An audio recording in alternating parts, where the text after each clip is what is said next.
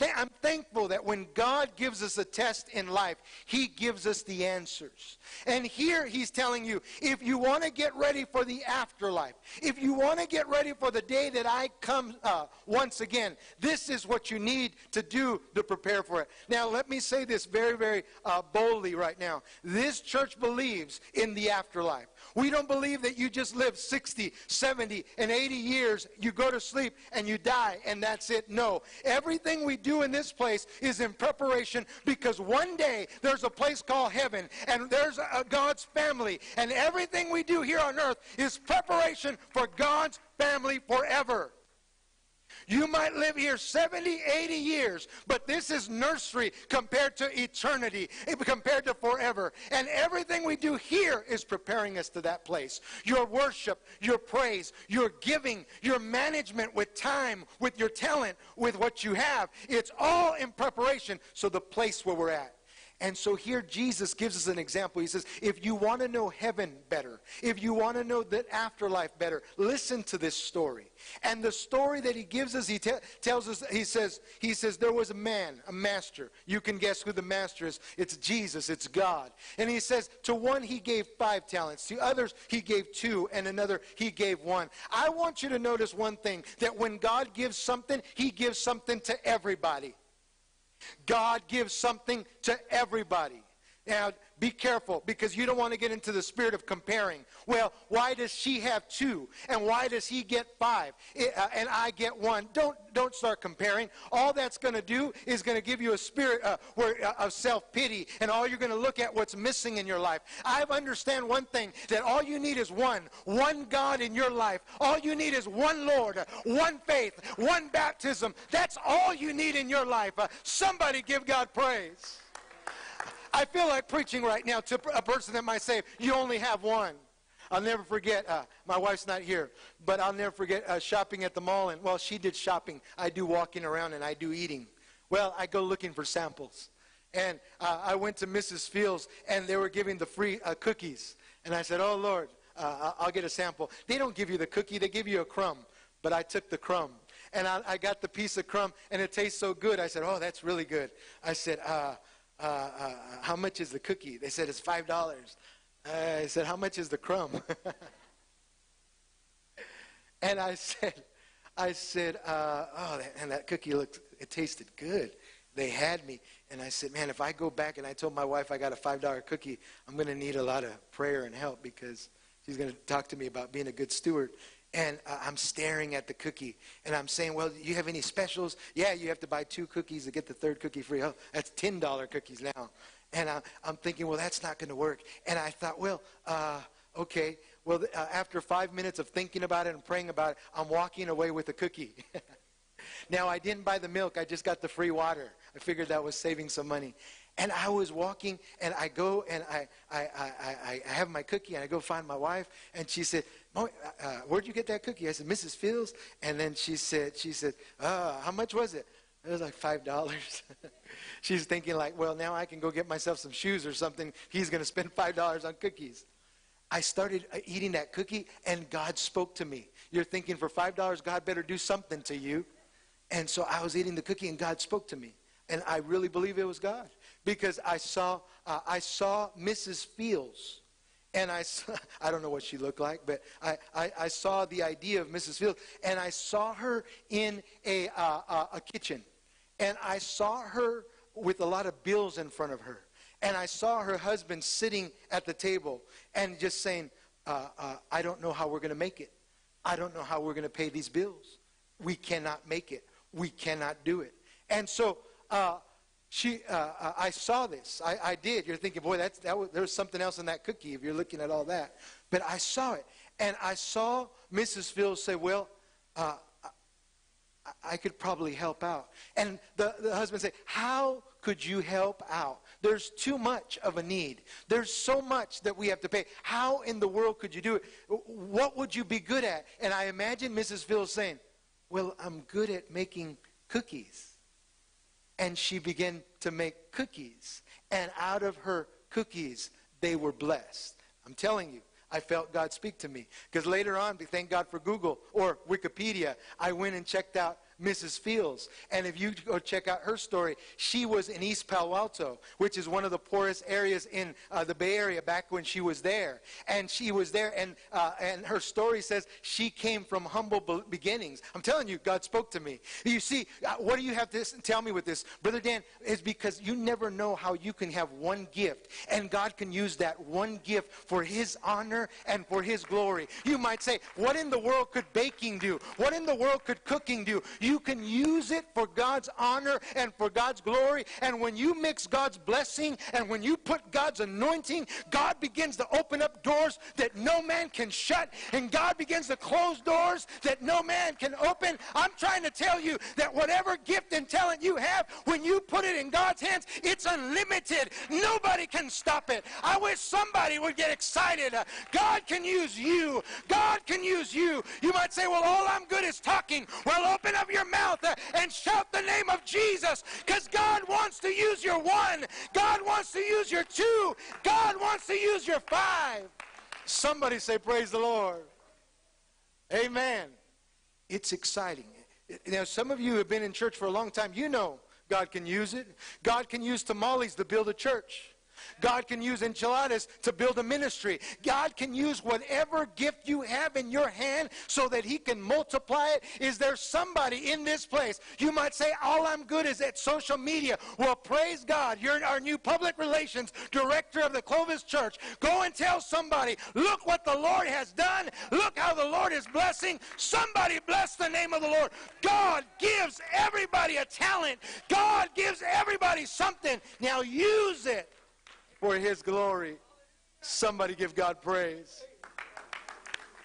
In the scripture that we read, it's important that we see that everything that we have belongs to God. Everything that we have belongs to God. I know you own keys to that car. I know you have the mortgage to that home. But everything you have belongs to God.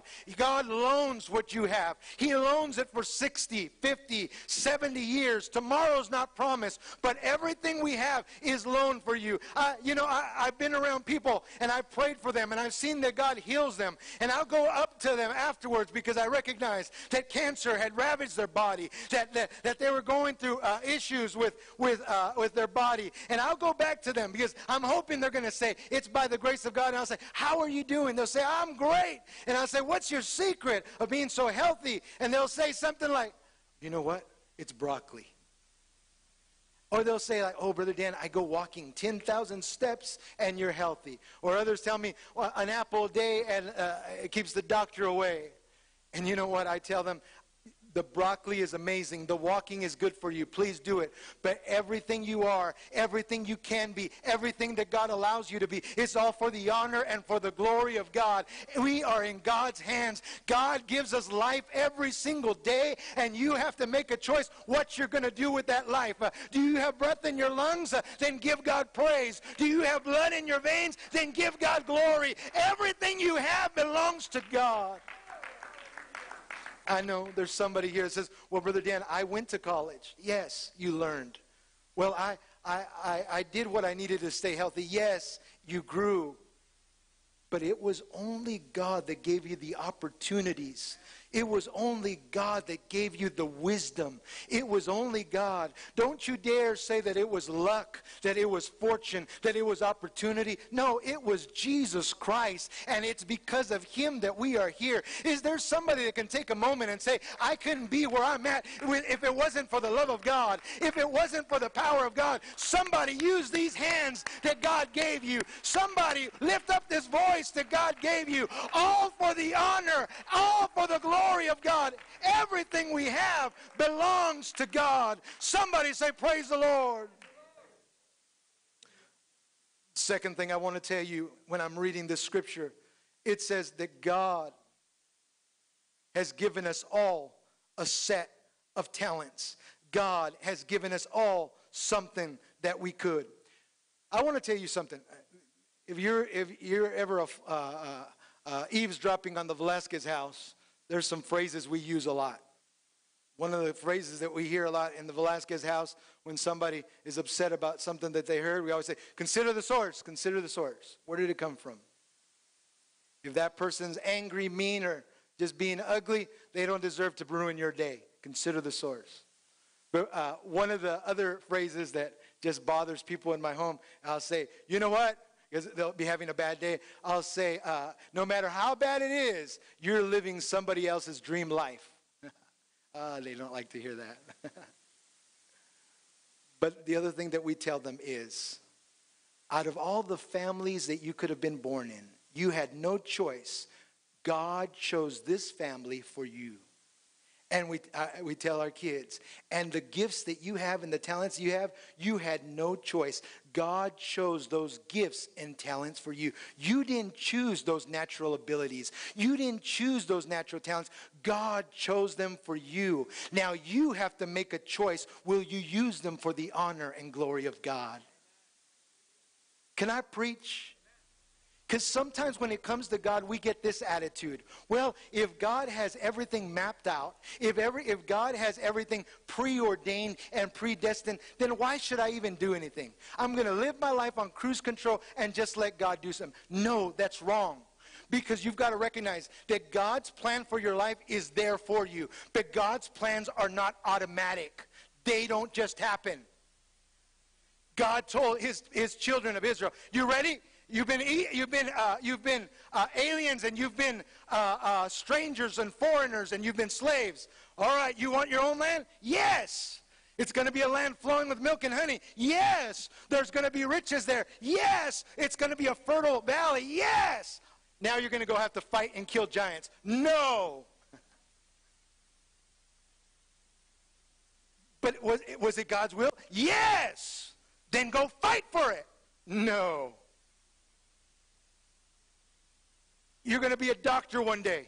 You're going to have a master's degree. Yes! You're going to have to study. You're going to have to be diligent. You're going to have to be careful with your time. Why? Because a great God is going to do a great thing when you humble yourself, dedicate yourself. Somebody give God praise. God's promises are there for you, but they're not automatic. You still have to wake up in the morning.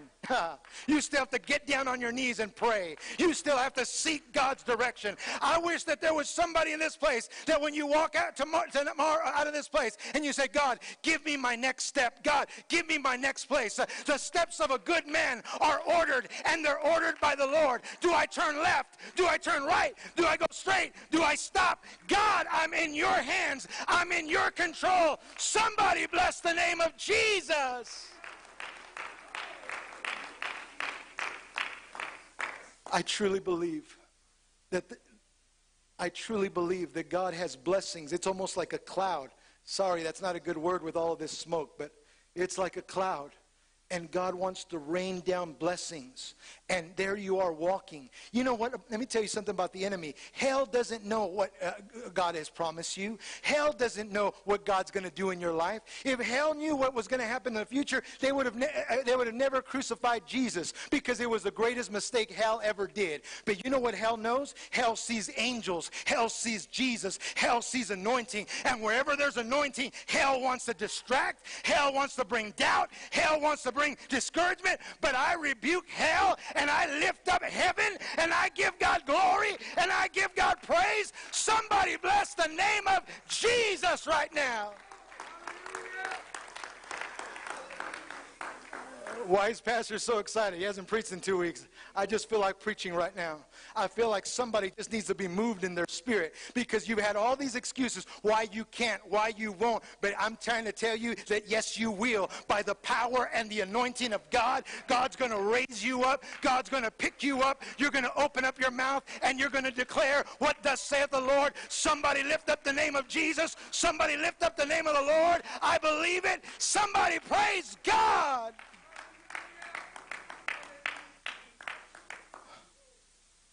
One of them, the master gave 5. He began to work. Someone else had 2. He began to work. But the one that had 1, you know what he did? He began to work. But his work was meaningless. It was counterproductive. He went and got a shovel while the other ones were working to be productive. The one was being ineffective, but doing work. Because shoveling takes work. I'm going to put it in here. Oh, I'm not going to mess this up. I'm going to bury it, put it down. Can I preach to you? Whenever you're running away from God's calling, it takes work. Why? Because you can't outrun the hand of God. You can't fight God. His arms are too long. His hand is too big. And his purpose in your life is too great. I'm going to say this with all due respect. I won't mention his name, but I'll never forget something that just breaks my spirit. I'll say this much. I'll never forget being in Modesto, California, in the hospital there. And I went to go pray with my uncle. And I'll never forget, as we walked there, and if I mention the man's name, people from a certain organization, you would recognize that last name. And I'll never forget, the elderly man looked at my uncle and he said, "John, whatever you do, don't ever say no to God." He said, "I ran away from God's calling and now it's too late. God had called me to minister. God had called me to speak his word, and I ran away from it." He said, "John, don't you ever do that." And I'll never forget, he died moments later with regrets, with question marks. Why? When you have all the strength, when you have all the energy, when you have all of God's blessings, stop looking at what's missing. There's never going to be a perfect situation. Some people say, well, when I get $1 million, then I'm going to give $100,000 back to God. But God's giving you 10. What are you doing with the 1? God's giving you 100. What are you doing with the 10? You give what you have and you give where you're at. You say, well, I'm going to wait till I have the wisdom of Solomon. Why are you going to wait till you have the wisdom of Solomon? You have some good sense right now. And let God begin move you. Some say, well, I'll help in the church when I get the strength of Samson. Why do you want to be Samson when God has got something inside of you? The Bible says, greater things you shall do than what Jesus did in the Bible. I'm trying to tell you, there's never a perfect situation. But when you're in the hands of God, God can do his perfect will in your life. Somebody give God glory. I want to honor Sister Martha, because today when she's baptized, she was able to fight the lie of the enemy that says, well, until you get everything right, then you can get baptized. Well, until everything is perfect in your life, then you can give your life to God. Can I tell you, that will never happen. You'll never get to that place. Why? Because unless you have God's supernatural power, you're just on human will. You'll never get to do things right. That's why you need a Savior. That's why you need Jesus. And so today when we baptize Sister Martha, she's saying, God, not my will, but thy will. Today when we baptize her, she's going to say, God, you're going to do your perfect work in my life. Somebody give God glory. Somebody give God praise. Blessed be the name of the Lord. The Bible says that the one that had 1 talent, he buried. You know, when I hear that, you know what that means to me? That you try to put God's calling, God's gifts, in a place where you don't even want to look at it. You want to forget it. You don't want to see it's there. You know what bothers me so much? Is that we can bury the things that God gives us. But we allow the enemy to get the spiritual shovel and always put our past in front, and we let him just keep it there. I rebuke hell and I shut the mouth of the enemy. The enemy deserves to be captive. And you know what should be free? God's gift inside of us. Somebody says, well, Brother Velasquez, I can't. No, of course you can't. That's what God's looking for, is people that say I can't. So that it's not you, it's him. But the Bible says, open up your mouth and I will fill you. And out of your bellies will flow out rivers of living water. I pray there's somebody in this place that I can't, but God, you can. And this is your life. And whatever you want to do, these are the hands that you will use. This is the mouth that you will use to show the world that you love them. Somebody give God praise. I'm getting excited right now. I'm getting excited because someone's saying, God, I'm tired of not doing nothing. I'm ready to do something great for God. I feel like there's somebody going to come to me after church. You're going to call me and say, Brother Velasquez, this is what's missing. This is what we're not doing. And we're going to say, all right, let's get ready. Let's get it going. Why? Because God, a great God's going to do a great work in your life. I feel it. I'm excited.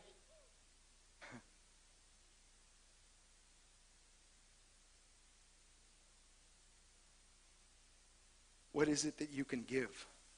What is it you can do that God wants to multiply in your life? I believe instead of bearing the gifts, release them and use them. You see, the Bible says God would rather you risk and fail than not do nothing at all.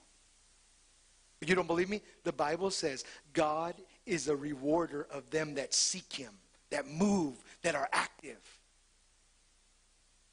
The Bible says, without faith, it is impossible to please God. Faith isn't a statue. Faith is activity. Faith is movement. Faith isn't just a memorial. Faith is something that has life in it. Faith has activity in it. Faith has movement. I wish somebody would give God some faith praise right now. I wish somebody would give God some living praise right now. I wish something would get inside of you and say, I'm tired of not doing something. God has put something inside of me, and I'm going to use it for his honor. And I'm going to use it for his glory. God's not done with me. Somebody give God praise.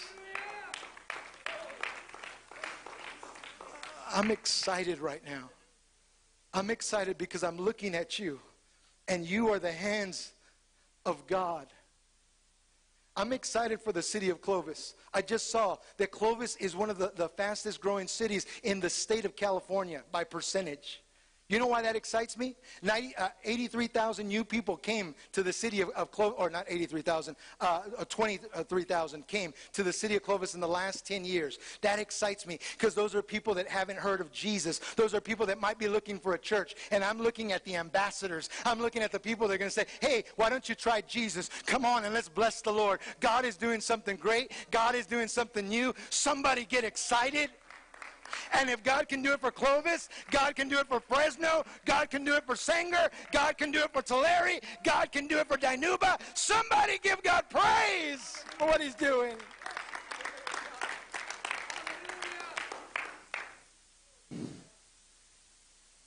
Be careful. There's some people who say, well, if only I had the 2, if only I had the 5. Don't compare. Use what you have. I'll tell you, as a preacher, some people come up to me and they say, man, did you hear that, preacher? That's amazing. That's awesome. That's great. You should start preaching like him. I can't preach like him. I tell people I don't even think like him. We have to use the gift that we've got. And when we use the gift that we've got, God puts his power and his anointing, and it's unlimited in the hands of God. I remember they used to joke at me. My wife, I just saw my wife. Well, I'll say something that's going to get me in trouble. But they used to joke at me because my wife's favorite preacher was Brother Jeff Arnold. Amazing preacher. So when we were dating, the guys would come, they say, hey, we heard Judy's favorite preacher is Jeff Arnold. And you're not even her favorite preacher. And I said, well, I'm not even my own favorite preacher. But you know, I'll never forget what I learned. I learned that when I would go to the hospitals and I would pray for the sick, I suddenly became somebody's favorite preacher. Well, I learned that whenever I'd go to the convalescent homes and the retirement homes, they could care less about the other preacher. They wanted to hear what I was going to preach. And I felt great. They were excited. They said, oh, we love your preaching. Why? Because it's your gift and you're using it and you're doing something. Let me tell you, there's somebody that needs your gift and whatever you have. If you want to sing a song, find a crowd to go sing it to because it's going to bless them and it's going to honor them. Somebody lift up the name of Jesus. Can I preach just a little bit more? Can I preach just a little bit more? He buried it. They went to the master. Master said, I like the scripture. It says, to it was for reckoning, for accountability. In Spanish, they'd say, para sacar cuentas. They're going to figure things out. The 5, he multiplied 5. There you go. There's 10. The 2 multiplied 4. But the 1, he said, well, what do you say? I'm concerned because I'm concerned that somebody in this place, if you were the 1 and you're not using your talent, this is what you might say. Well, God, I was worried about what people were going to think. So I'd rather not do anything. Can I tell you, people are always going to talk about you. They might as well talk about the good things that you're doing. Well, God, I was afraid that I was going to fail. So I rather did nothing. Can I tell you, when you serve a God, even when you fail, the Bible says God can turn things around for the good of them that love God and are called according to his purpose.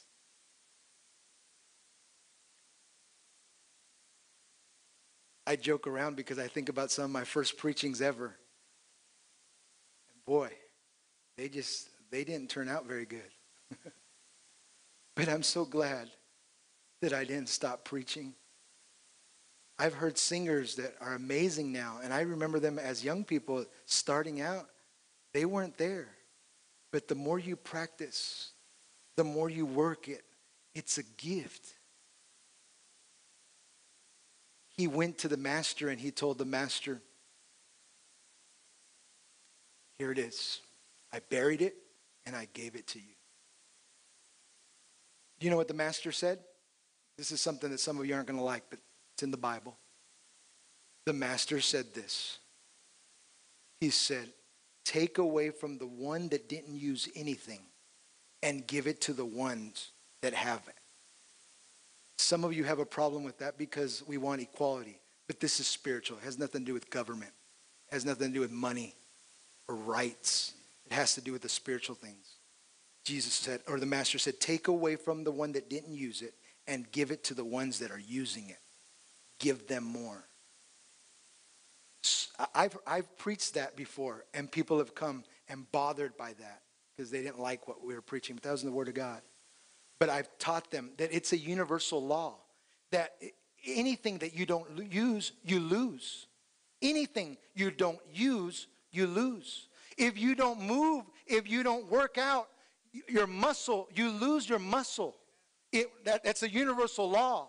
If you don't use your mind begins dull and you lose your sharpness, because anything that you don't use, you lose. Can I preach that? It's natural. Any talent that you don't take time to practice, I don't know why I'm playing the organ here, the air organ, but any talent that you're good at and you don't practice, you forget and you lose. It's a universal law that what you don't use, you will lose. But here God is saying that what you're willing to use, I will bless you with more of. Can I preach? Is there anybody here that needs something? You need more energy? You need more talents? I'll say it. You need more finances? Well, I'll give you the secret to success. The Bible says all you have to do is use it. Use what you have and you're going to get more. Use what you have and you're going to get more. Use what you have and you're going to get more. Give to the poor and see that God will give to you. Give of your talent and see that God will open up doors. You have to pardon me, but I'm of the belief that God will always make room for your gift and your talent. You don't have to go and ask for it. You don't have to go try to tell people to put you in the place. You don't have to try to scheme your way up to the platform. God, your talent and your gifting will make room for you. And if it hasn't made room for you, that wasn't the place for you. But you keep using your talent. You keep using your gifting, and your gifting will make its own platform. You don't have to go seek a place. You don't have to seek a spotlight, because God's light is on your life. Can somebody give God glory? Can somebody give God praise? Use it. Use it. Use it. Musicians, please.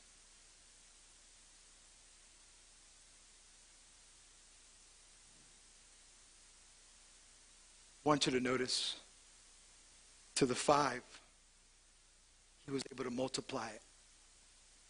To the 2, they were able to multiply it to 2. To 4. Wonderful. There's growth. But I want you to notice this phrase, and I pray that you would underline it in your Bible or write it in one of your notes, because I truly believe it. He says, "Thou good and faithful servant, enter into the joy," or the master's happiness. I get it. There's people that come up to me and just say, "Well, Brother Dan, I'm just not happy. I just don't feel that joy." And my ears always have a way of perking up when I hear that, because it's biblical. That if you're not using your gifting that God gave you, if you're not using the talent that God gave you, something is not fulfilled. But when you begin to serve and to work what God's given you, the Bible says you enter the joy of the kingdom. I don't know who it is today, but you're going to walk out with some joy because you're ready to serve, to move. You know, C.S. Lewis said this. He said, "If nothing in this world can satisfy your soul, then maybe you weren't made for this world." Do you recognize that? You have a hole in your heart that only God can fill, and the purpose of God can fill. And you're expecting your husband to fill. And that's wonderful. You went on your honeymoon, or you're having a great relationship, but he's not going to be able to fulfill everything. There's some husbands mad at me right now. Your wife, as beautiful and as loving and a great cook that she is, there's some God-sized voids that won't be able to be filled unless God's purpose is there. You need God. You're getting frustrated at each other. You're yelling and you're angry. And it's not the kid's fault. It's not your fault. It's not your bank account's fault. It's that if nothing in this world can satisfy you, it's because you weren't made for this world.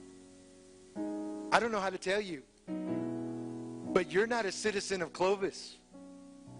You're not a citizen of the United States. When you give your life to God, you are a citizen of heaven, and you belong to King Jesus. Can I get excited that today Sister Martha is going to change her residency? And she's going to say, "I don't belong to earth anymore. I belong to Jesus." There's a scripture that scares people. Sister Jackson, the scripture says that in that day, there's going to be a separating of the goats and the lambs. The goats that wanted to do things their own way, but the sheep that know their shepherd. And I've seen people, when we do Bible studies on that scripture, and they get all nervous, like, well, oh, okay. Like if they've told me, they imagine themselves in a line in heaven, and like, okay, oh Lord, what am I going to be? Am I on team sheep or am I on team goat? Which one, left or right? It doesn't work like that. It's already settled. You know what team you're on. Your heart knows what team you're on, because you give your love to that. You give your time to that. Where your treasure is at, that's where your heart will be also. And so today, as we're getting faith for our future, God told me to tell you, use what you have. I know people that are sick. They still every morning they have a Facebook message to give God all the honor and the glory. Look what the Lord is doing. I know people that maybe aren't good at speaking in a crowd, but you get them one-on-one, they know how to invite people to church. Whatever you have, you use it for the glory of the Lord. You use it for the glory of the Lord. Would you stand? Somebody give the Lord praise right now. Somebody clap your hands unto the Lord.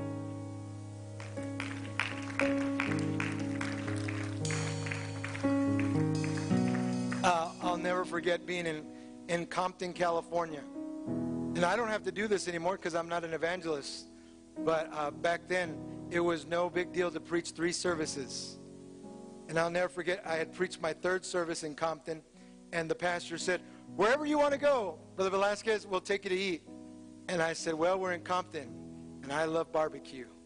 And so I said, find me some good barbecue. And so that was, we got in the car. I was on my way, and we were driving. I was exhausted. I was tired. And I'll never forget, as we're driving, the driver's driving, and they drive me into another church. And I said, oh, Lord, they're going to make me preach again. And I remember having my Bible and just kind of thumbing through it. I said, God, you got to give me a word. I was going to preach on being tired. I don't know, and being hungry. But I was thumbing through my Bible, and we got to the church, and they said, we're here. I was like, oh, okay, good. That's wonderful. And so I got my Bible, and they said, oh, you don't need your Bible? I said, oh, I don't have to preach again? No. We're going to get you to eat some food. They said, we brought you to the best barbecue in all of Compton. And they took me to the back, to the kitchen. And it looked like they had just had service. And so there I am, and I'm ready. And I was like, oh, Lord. And they said, whatever you want, Brother Velasquez. The ribs are amazing. I said, give me whatever you can.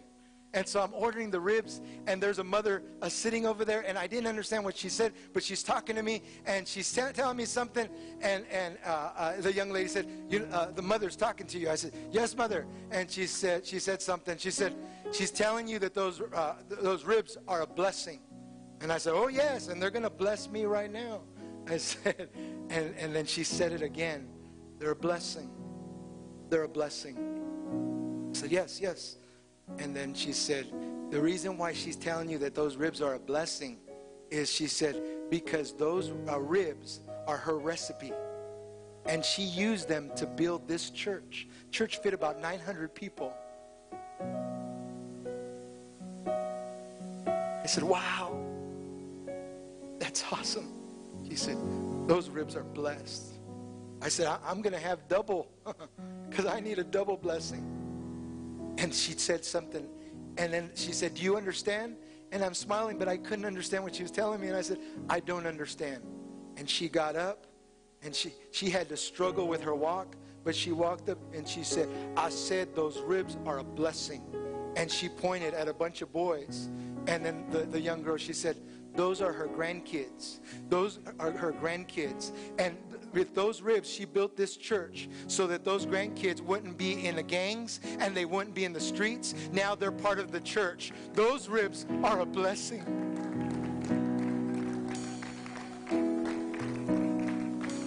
I'm trying to tell you, if you could use what God gives you and what God puts in your hands, you don't have to take what hell gives you. You can lift your eyes and say, God, you've meant something greater. And what hell means for evil, God, you could turn it around for good. And there's somebody right now fighting me saying, well, you don't know my situation and you don't know how bad it is. And I'm telling you, with the love that I have and as your pastor, it's never too late to do the right thing. God can always open up doors and God can change things. Somebody give God glory. Last Sunday, we saw one of the greatest miracles, that in the middle of COVID in San Diego County, Sister Fernandez was able to have her father baptized in the name of Jesus. And now he's in the hands of God. Look what God can do. It's never too late to do the right thing.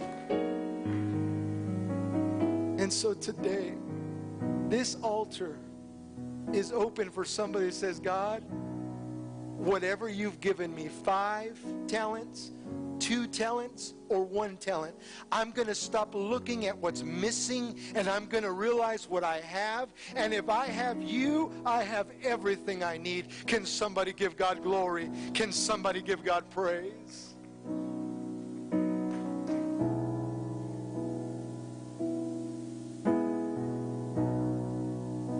Some of the younger couples and the younger people won't understand this, but the greatest mark of maturity in your life is when you stop thinking about yourself and when you start thinking about others. Some people, they don't flip that switch till they're older. Some of them get it young. 2 weeks ago, we just had an event. It was called Imagine a Book. And there was a young lady that started an organization called Reading Heart. And in elementary or in intermediate, she thought, wouldn't it be great if I could just get people to read books? Now she's known all over the state of California for what she is doing. She just graduated from high school. Can you imagine? In junior high, she started this nonprofit that is now known throughout the state. And you say, wow, that's great, that's wonderful. No, that was somebody that stopped thinking about themselves and they started thinking about, how can I help others?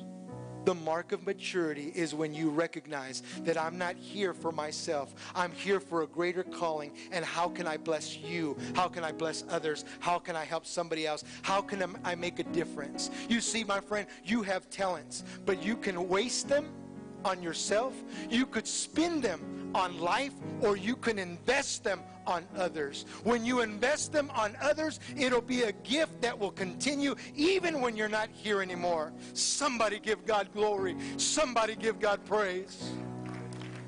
This altar and this prayer is for somebody who says, God, I choose you.